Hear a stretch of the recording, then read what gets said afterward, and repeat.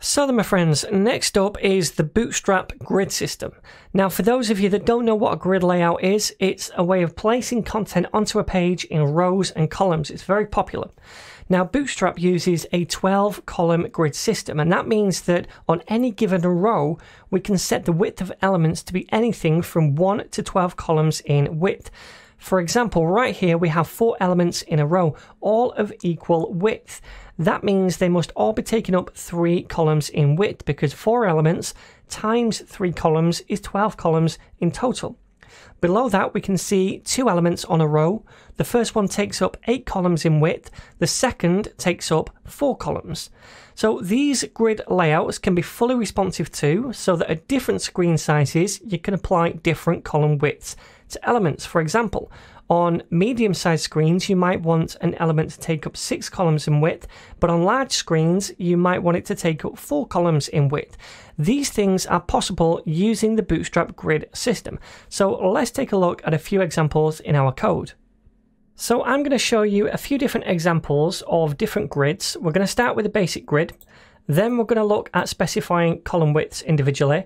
Then we're going to look at responsive column widths. So that's content that changes the width in the row as we reach different breakpoints, as screen sizes change. And then finally, justifying columns at the bottom.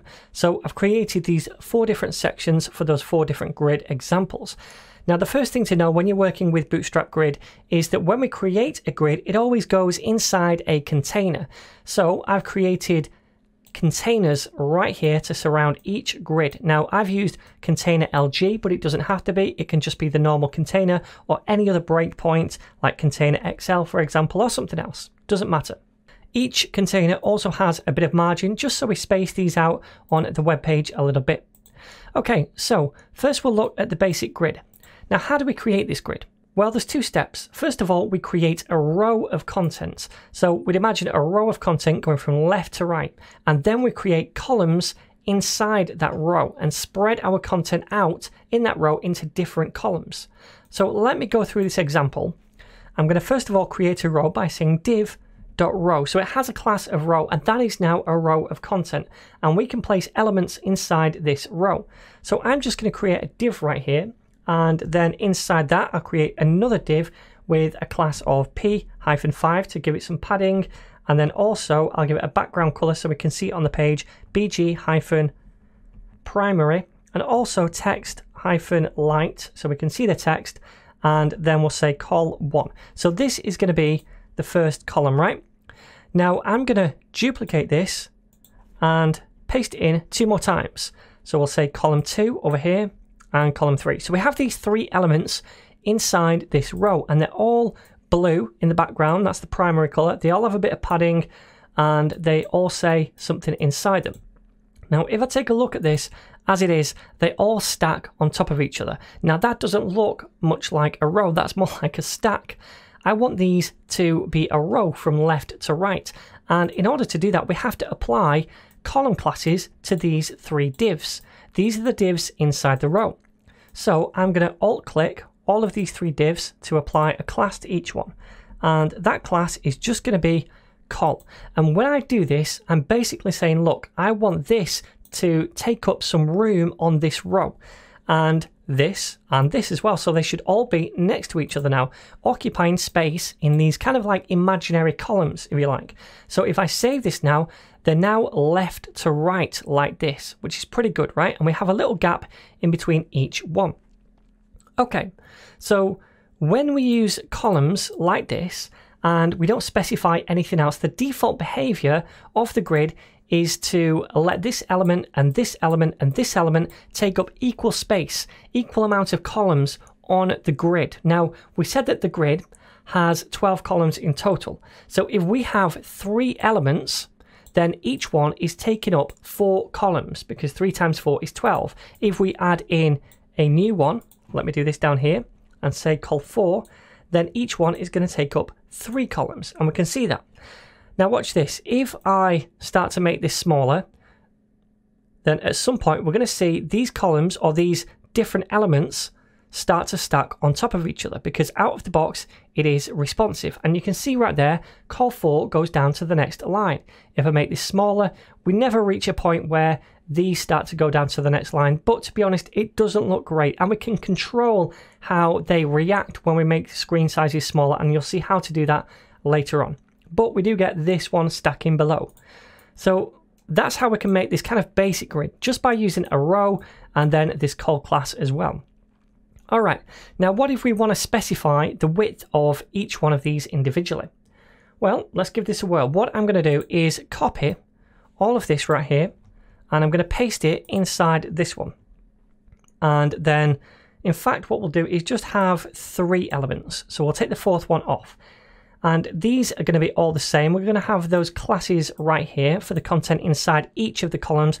But now I want to specify the width of each element. How many columns should they take up? So to do that, I can say call dash and then the number of columns I want this element to take up.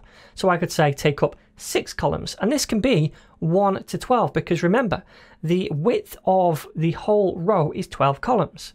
So as long as they all add up to 12, then you're fine.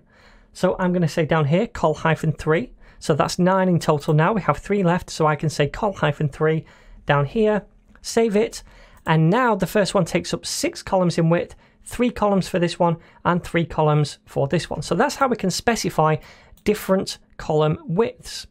All right, so what if we start to make this smaller?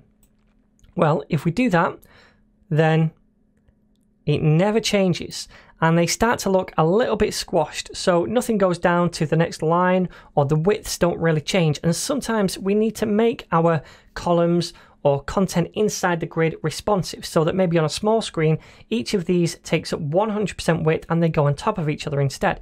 And we can create that kind of behavior using responsive column widths. So again, I'm going to copy this row and paste it down here. So we have the same content, and these things for now are going to stay the same as well. These 3 elements, because we want the background primary, a bit of padding, and the text light on each of these.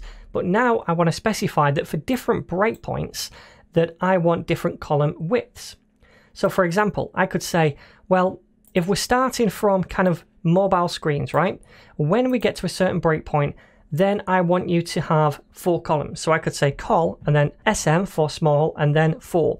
So what this is saying is, look, from mobile screens, I want you to have 12 columns in width, but when we reach the small size screen going up, then take up 4 columns in width. And then when we reach large size screens going up, I want you to take up 6 columns in width.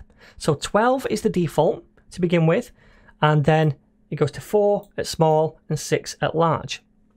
So I'm going to do something similar down here. I'm going to say call -SM-4, and then the same down here. Call SM-4, and then when we get to a large screen, LG-3, LG-3. So this means at very extra small screens like on mobiles, where we don't specify a column width, it's automatically going to be 12 columns in width. It's going to take up the whole row and they'll all stack on top of each other. But then when we reach small screens, they're all going to be 4 columns in width, which add up to 12. 3 times 4 is 12, right? And then when we get to large screens, this one will be 6 columns in width and these 3, which is still adding up to 12 in total. So let's save this and give it a whirl. And we can see right now at very small screens, they're all stacking on top of each other. They're all 12 columns wide. As we get a bit larger and we go to a small size screen, at that breakpoint right here, they all take up 4 columns, they're all equal width. And then when we get to the large breakpoint up here somewhere, this one goes to 6 columns in width and these are 3 each. So that's how we can redistribute the content dependent on the size of the screen using these different breakpoint classes for columns. All right then, so lastly, I want to show you how to justify content. So what I'm going to do is not copy all that because there's a lot of stuff here I don't really want to use. Instead, I'll create a new row, and then inside that, again, we're going to have 3 different divs. Now, the first one is going to have a call -MD, and that's a medium-sized screen, -3. And inside here, we'll do a div with some padding, so P-5, also BG-primary, and then text-light, and that's going to be col1. So what I'm saying here is, look, inside this row, to begin with, at extra small size screens, it's going to be 12 columns in width because I've not specified a width for extra small screens. Then as we get bigger inside the screen and it reaches the medium breakpoint, then I want to take up 3 columns in width. And I'm going to do the same thing for the other 2. So let me copy this, paste it down here a couple of times. So col2 and col3. So let's just preview this first of all. Now notice, by the way, they don't add up to 12. There's 9 columns in width here, so there's 3 columns kind of left over in the grid. And we can see that over here. Remember, on extra small screens, they all stack, but when we reach the medium breakpoint right here, if we do that, then they go to 3 columns in width each. And we have these 3 columns left over. Now, you can do this, that's absolutely fine, but what if I want to move these 3 columns so they go maybe to the right side or even in the middle of the page? Well, we can justify them by using some justify classes. And to do that, I could say justify hyphen content, and then hyphen, we could say start, and that would put them all at the start, and that's where they currently are, so it's not going to change anything. If I wanted them to go to the end, I could say end, and they're going to go over to the right, or I could say center, and they're going to center the columns, which is quite nice. I could also say between, and that's going to put much more space between the columns. If I save this, notice they take up the full width, but now the space is between the columns. These are very similar to the Flexbox properties, and you might be familiar with them if you ever work with Flexbox, and that's what Bootstrap is using right here to justify these different elements inside. So let's stick with center so they all go in the middle. So hopefully that explains this grid system a little bit more. We are going to be using it going forward to create our web page, and we're going to start that process in the next video.